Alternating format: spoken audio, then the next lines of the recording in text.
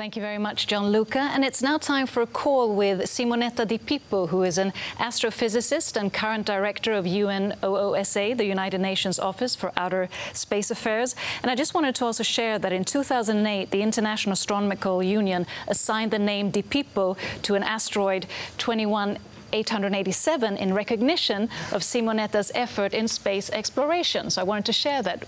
Warm welcome to us, Simonette. How are you? Fine, thank you. And you? I'm fine. We have an intense but interesting asteroid day here today. I wanted to start off with talking a bit more about UNOOSA, who promotes international cooperation in the peaceful use and exploration of space. I just thought, could you just tell us briefly what you are currently working on when it comes to planetary defense? Yeah, for sure. I mean, first of all, let me mention that the International Asteroid Day was decided by the United Nations recently with the idea of raising public awareness of an asteroid impact hazard, and also wants to raise awareness with the public, I mean, and in the public, of the global work undertaken by the Office for Outer Space Affairs, as you were mentioning. The United Nations Office for Outer Space Affairs works to bring the benefit of space to humankind. So you could say it's quite a broad mandate that we have. And under this, let's say, broad mandate, and as one of an important, topic that we deal with, we also serve as the secretariat of the Committee on the Peaceful Uses of Outer Space. And both the office and the committee have already recognized since long the fact that an asteroid, a potential asteroid impact, is a global concern. And therefore, in the recent past, certain recommendations have been endorsed for an international response to a potential neo-impact threat. So this resulted in the establishment of two groups. One is called the International Asteroid Warning Network, IOWN, and the second one is called Space Mission Planning Advisory Group, SAMPAGE, and both groups have the, let's say, the objective and the goal to implement these recommendations. Now, we, the Office for Outer Space Affairs, work closely with both SAMPAGE and IOWN. In particular, we also serve as the secretariat of SAMPAGE. And just to clarify a little bit, IOWN is an international association of institutions which are involved in detecting, tracking, and characterizing NEOs to provide the best information available on a potential NEO hazards, and so any potential impact threat. SAMPAGE, instead, is made of national space agencies and governmental and intergovernmental entities, and its responsibilities include defining the framework, timeline, and options for initiating and executing space mission response activities, as well as promoting opportunities for international collaborations on research and techniques for neo-deflection. So, as you can imagine, the work of these two working groups, let's say, activities, are really important. And working with them, and also considering the last week, we celebrated the 50th anniversary of the first United Nations Global Conference on the Exploration and Peaceful Uses of Outer Space, called Space Plus 50. We took the occasion, considering also the International Asteroid Day upcoming tomorrow, and published a booklet which is called Near Objects in the Planetary Defense, that I'm showing it to you. You can find it on our website, which has been done together with these two, and as I said, the Office of Space Affairs, and it's let's say, a good description for the public of what we are trying to do and try to be ready in case we have to deal with the potential impact threat. Thank you so much, Simonette, and also we applaud the work that you're doing with creating sustainable development and making the world a better place, and also for you being a role model to get more women and girls into the space sector. And with that, I'd like to hand over to Brian and his next panel. Thank you, Sabinije. The next panel is something we hope we only talk about and not have to deal with. It's what's happened when asteroids hit. And joined for the first time by Debbie Lewis. So thank you for joining us. You're a member of the Asteroid Day expert panel. What is the response? What would happen if an asteroid hits us? What are we expected to do? Sort of live in underground bunkers for months until things settle down? I mean, obviously it depends on the size of the object, but let's say a Tunguska-sized object initially. Well, I think, Brian, first of all, thank you very much, and it's great to be here. And I think your first question very much highlights the need for the emergency management communities working very closely with the scientific community, because, as you say, there's a lot of uncertainty with the size of the object coming in, and particularly in terms of warning time or preparation time and that kind of thing. So I think there's a very clear distinction between sheltering from a Tunguska-style meteor hazard and evacuation. And of course, the impact effects are obviously very, very crucial to understand, and certainly the impact effects on people. Because very much, yes, scientists look at, and understandably, the impact effects on the ground, but it's how people would be affected were an asteroid to collide with us. So I think it's very important to understand. I mean, disasters are about people at the end of the day, and that's certainly the side that I'm very interested in, how we protect people. And do we have the precision in terms of our knowledge if we see an asteroid coming in? Do we have enough precision to understand how to evacuate? Because you can't evacuate an entire country, for example. So are we precise enough in our knowledge? Not yet, but I think certainly, you know, there are moves in place to make sure that in a few years that, yes, we are able to obtain that precise tracking information, the characterization. And again, this is why the work that is being undertaken by scientists, engineers, etc., you know, their work is absolutely crucial, and certainly why detection and the follow-up missions are so absolutely vital in order to obtain that information, not just for putting mitigation methods together, but for putting contingency planning arrangements together. Because, yes, you're absolutely right. If it happened tomorrow, where would we go to? Who would know what to do? And that, for me, is a big, big gap in how you sort of warn, inform and advise members of the public, the community, in how to prepare for disasters of this nature. I just want to jump to Mark, actually, because in terms of the threat, what scale of threat are we talking about? Because people are perhaps more familiar with nuclear weapons, and we sort of understand what they do. So how would you, a Tunguska scale event, how does that scale? That's right, and so a nuclear explosion is a release of an enormous amount of energy that we measure in megatons. That's the equivalent of a megaton of TNT all going off at once.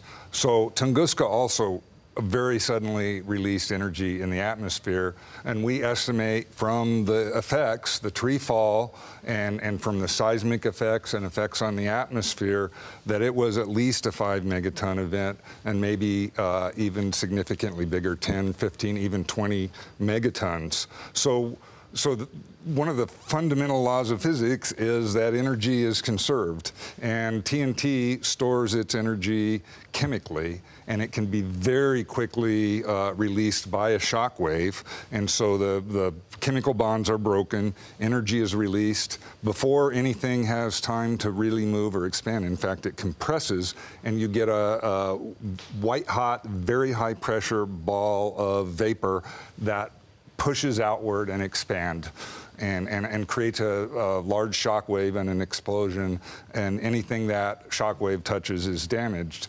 And something very similar happens when an asteroid comes into the atmosphere at high velocity, but the energy content in terms of kinetic energy is actually much higher. So the Chelyabinsk object that exploded over Russia 5 years ago came in at 19 kilometers per second. Gram per gram, that's got about 40 times as much energy as TNT, and that's why it was such an enormous explosion, and that shock wave got all the way to the ground and blasted out windows. Yeah, so the smaller scale impacts, we sort of know because we know about our weapons, and they're at the scale of our weapons at the moment. The bigger ones, though, That's right, and a lot of what we understand about the effects of an asteroid airburst or impact come from nuclear weapons tests and studying the way nuclear explosions happen in the atmosphere and on the surface. Yeah. Eric Buttini, so welcome to Asteroid Day. So you're the curator of geophysical and astrophysical collections at the Museum of Natural History here in Luxembourg. What role do museums and educational institutions play in I suppose raising awareness about asteroids? But I should emphasise, we're talking today about the positive and negative aspects of asteroids. This is just a rather negative panel at the moment, but it's, the other ones have been quite positive. Well, I think the role is very essential, but it's not only in museums, it's also in schools, planetariums, science centers and so on. And I think that we should more or less play the counterpart of social media, because we know what happens in social media. It really goes to catastrophism, and our role in museums is really to stay on scientific facts. Of course, what you have to do is using the language of the people, and also for kids using language and at their level of understanding. But what I want to say is also we have to start now, because people should be prepared of such an event, and it's quite similar to people living in earthquake countries. They are prepared for a bigger event in earthquake. So what we have to do is really start now to raise awareness for people, and that they are prepared of what could happen. And of course, if you have a big event, we can not do very much, but also be prepared on less smaller events. So that's our mission, and it's a fascinating job too. Patrick, what's the history that we know of impact events? We've talked about Tunguska, but in terms of going back through recorded history, what do we know? Yeah, what do we know? It's an interesting question, because it's very hard to know, on Earth at least, because of course the Earth is made of 2/3 of water. We have erosion, we have plate tectonic, we have a lot of things that erase basically the crater features. So in fact there are at least about 190 identified craters on Earth, and I think the database is in Austria, to the people who were on Skype earlier. And, but these are just the identified craters. It doesn't mean there are not others. So to really understand the history of these impacts, let's say how much frequent it is very difficult, because we identify them at random.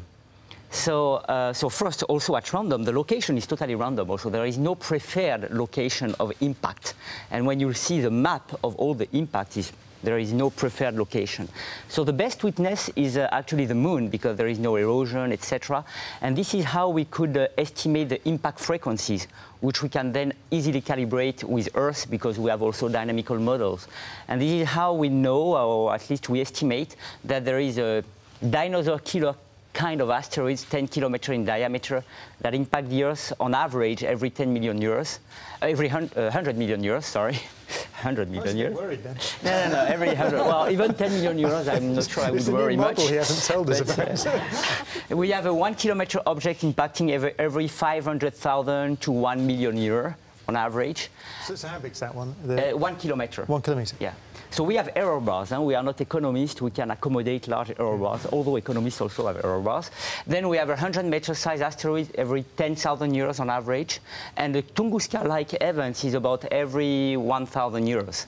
So you see, we are able to let's say, calibrate from the moon the impact frequency on Earth. And it shows that, fortunately, the big events remain very rare. And only the very local events become more and more frequent. But when we say local, of course, because there are 2/3 of the Earth which is covered by water, and actually only a few % is populated, the probability that a very local event impact a populated area remains very small. So we have this, which saves us. But as Debbie spoke of earlier, then the most likely scenario is an evacuation of a small area. We're not really talking about civilization scale events, we hope. Absolutely, yes. And it's the smaller events which there could be more of, because yes, there's smaller objects. So of course the risk increases. It's the same with flooding. You know, you have the 100-year floods, and then which thankfully don't happen very often. But then it's the smaller floods which are much more localised. So very much the hazard posed from asteroids, etc., is very much in that vein. And particularly, well, I mean, they happen very frequently. I mean, one was just a couple of days ago. And relatively, up until now, they've been quite benign, unless, you know, unlike the Chelyabinsk, when that was anything but. And so, yes, but just being able to sort of warn, inform and advise people that when you see this sort of strobe of brilliant white light flashing across your window, and you're working in your office, or you're at home, or you're at school, you know, the first thing we'd like to be able to say to people is, don't go to the window. And curiosity, you would want to go to the window. So it's very much, no, don't. That's the very last place that you need to go. Absolutely, because then that's what happened, and people were injured. So to sort of save people, I mean, prevention is better than cure.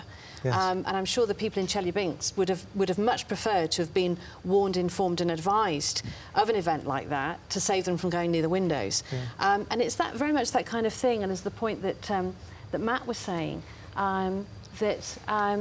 that it's the education, very similar to earthquakes. And I know in Japan they do earthquake drills.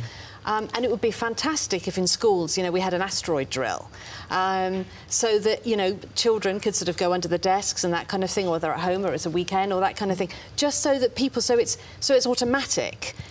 I want to ask Matt, actually, because we've been quite negative in this particular panel on the threat of asteroids. But in terms of an amateur astronomer, someone who gets interested in astronomy, how much of a role do they play in inspiring people, as well as, well, frightening them, frankly? It's not doom and gloom. I mean, I'm going to support the asteroids here, because this new era of asteroid discovery means that I think we're seeing the solar system, in fact the universe, in quite a different way. Because when you go out on a dark, clear night and you look up at the stars, they don't appear to change from night to night.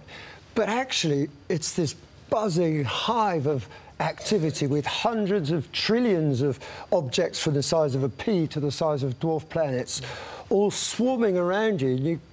You can't see it, but you know it's there. Then you imagine that there's probably something similar happening around hundreds of billions of other stars, and there's even objects going between stars. Like last year we had Oumuamua, which may or may not be an interstellar visitor, and there's a very strange object called 2015 BZ509 that orbits backwards like a car driving the wrong way around the M25. Yeah. And sooner or later we're going to get a sample from one of these things. And, you know, the first man-made object was launched in 1957, the Sputnik. And that's the year I was born. And in 2013, the Voyager 1 spacecraft left the solar system. So within my lifetime, we've gone from being earthbound to being an interstellar species. And when we bring a sample back from one of these interstellar asteroids, well, we're going to touch the soil of an alien world from an alien star system. Now, how amazing is that? Yeah. I think it's actually a wonderfully positive place to end this panel. So, so yes, thank you all very much. And now over to Gianluca. Thank you very much, Brian. And so far we connected with astronomers observing from places which are west from Luxembourg. And now we are really flying far into east, and we are very happy to join and welcome here another important guest. He is Seitaro Urakawa, part of the Japan Spaceguard Foundation, and I'm very happy to welcome you, and I hope that you are observing. I know that there is a bright full moon, but I wanted to ask you, what is happening there at your observatory? Thank you. Hi, Gianluca. I'm happy. First of all, I'm happy to take part in the Asteroid Day, such a great day for Japanese. First of all, my football team get through the group league, and the second is Hayabusa 2. Oh, great! Arrived to the Ryugu. Unfortunately, I cannot read it, but I trust it is a great thing. Okay, the right now, Unfortunately, it is rain now. Oh, I understand. We have been talking with people observing from the US, from the Catalina, Sky Survey, and Pan-STARRS, and they were actually they were facing the full moon, which is something, okay, we have to handle, we have to deal with. And I was wondering if you had something special, if you observed something special recently, and if you wanted to share this with us, because I'm always interested to learn how observers, especially asteroid observers, prepare and look through their telescopes to enjoy these amazing objects. For example, I try to observe the small and fast rotation asteroid. So I saw that you also made a wonderful light curve just to find the rotational speed of these objects. So you are not only doing astrometry, just studying the positions, you are also doing some physical studies, I see. Yes, that's right. I estimate the rotation period because this object, the rotation period is only 3 minutes. Wow. So sorry, this is in Japanese. X-axis is time, and y-axis shows the brightness. I understand. We can estimate the rotation brightness from the rotation period. So are you contributing to this kind of observations, rotational studies regularly, or this was just a special case for you? Yeah, yes, that's right. Usually I observe the near object that is linked up to the website of the Minor Planet Center. Okay. Thank you very much, Seitaro. We will join you later again. And for now, thank you for joining us. And it is for me a pleasure to hand over again to Sabinije. Thank you very much, Gianluca. And for us, it's time to go to Cyprus and learn from George Trouillas what is happening in Asteroid Day Cyprus. Good afternoon, George. You've got 2 other companions beside you. What's going on over there? My left hand. Good. 3 hands. So what's happening? Hello, Luxembourg. Hello, world. Hello. Tell us, how's the day been so far? We have organized 12 events here. Wow. Nationwide, and we are promoting the awareness on asteroids and trying to find ways to prevent asteroid impacts.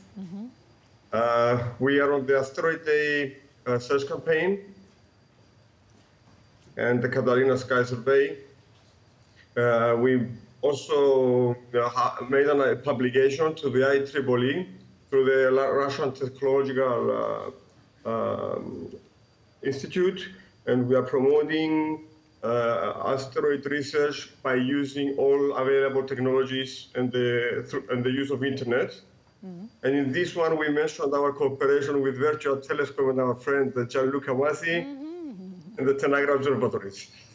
Great. So there's collaboration going on, I can hear. So how has the interest for Asteroid Day risen in Cyprus this year compared to last year? It's growing year by year, and not only the interest for asteroids, but the interest for astronomy in general. And tonight we are celebrating Asteroid Day with an astro party. Wow. And we are expecting approximately 5,000 people in Limassol. Wow. Congratulations. Worth an applaud. At the moment we have upstairs at the planetarium a group of children being taught about asteroid mining, and they are hosting a robotics workshop for creating an explorer. Wow. Applauds to that. We're also creating explorers here in Luxembourg. Thank you so much, and keep up the good work. Thank you very much. Bye. Okay, so from Cyprus, we go to another part of the world. It's time to go to Puerto Rico and welcome Sean Marshall. How are you doing, Sean? Hello, good morning. Good morning, or good afternoon here, but yeah. Yeah, time zones. Time zones. So tell us, what's been going on in Puerto Rico today? All right, so I'm here at the Arecibo Observatory, and we have the largest planetary radar facility in the world, 300-meter dish. So I always tell people radar is unique. We control the signal that goes out, and we can measure distances to asteroids directly. Useful for organization. And how is the awareness being risen more and more when it comes to asteroids in Puerto Rico? Because I know, for example, you've had other catastrophes, like you had a hurricane last season, and luckily your observatory survived and so forth. But is there sort of an increasing yearning to want to learn more about the impact of asteroids, for example? Well, we always try to get as many students in here as we can. They're always excited to hear about what we're doing. So just try to build the enthusiasm and get them all interested in science. Because did you have any ongoing youth incentives at the moment? Well, we have student groups visiting our visitor center all the time. We have a group of summer students here from across the country on various projects, including asteroids. Great. Sean, to you and the team, thank you so much for your contribution to Asteroid Day. Have a great day. And with that, I'd like to hand over to Lisa. Thank you, Sabinije. And with me now from Tomorrow Street, we have one of our sponsors, Stephan. Marquart. Thank you so much for joining us and also for being one of our sponsors. Firstly, could you explain to our audience what Tomorrow Street actually is? Well, thank you for the introduction, Lisa, and it's a real pleasure to be here today. So Tomorrow Street, it's Vodafone's Global Innovation Centre. And what it is, it's been set up as a joint venture between Vodafone and Technoport's the national incubator based here in Luxembourg. Now, the real vision of Tomorrow Street is to work with small companies or later stage startups and then help them grow and scale their business on a global level. And we do that by using Vodafone's footprint. And so you talk about the small companies and wanting to help them kind of branch out. We're here talking about asteroids in space. Do you have any such space companies on your horizon? We don't particularly focus on space-related startups, but at Tomorrow Street we look after sort of 3 technology pillars, so Internet of Things, artificial intelligence and security. Now, I believe these are all areas that can help space startups on their journey. So for us, it's about sharing our learnings with the community and being part of that process that they go through. So who knows what the future will hold, though. Well, I know artificial intelligence is one of those 3 pillars, and it probably will become very important for people who may want to colonise the moon or Mars or both or beyond, as we've been hearing this afternoon. And so with the AI companies that you have coming on board, and I know Luxembourg with its Burst Resources initiative, you've probably got a lot of conversations going on a governmental level here too. Yes, so we do interact with the government quite a lot here. Technoport is funded by the Luxembourg government, so they are one of our partners, and we do have some of those discussions. And as a sponsor, it's wonderful for us, and we need the sponsors, of course. What does that bring to you, Tomorrow Street? I think if you look at the space industry, it's really the frontier where the mindset of a startup is quite similar, because it's all about taking a leap into the unknown and then making the impossible possible. And then if we look to the past with the mission to the moon, the inventions that have been born from that project, something as simple as the computer mouse, NASA actually funded that project, and it's used by millions of people every day. And there's countless examples of those innovations that we've seen from the space industry.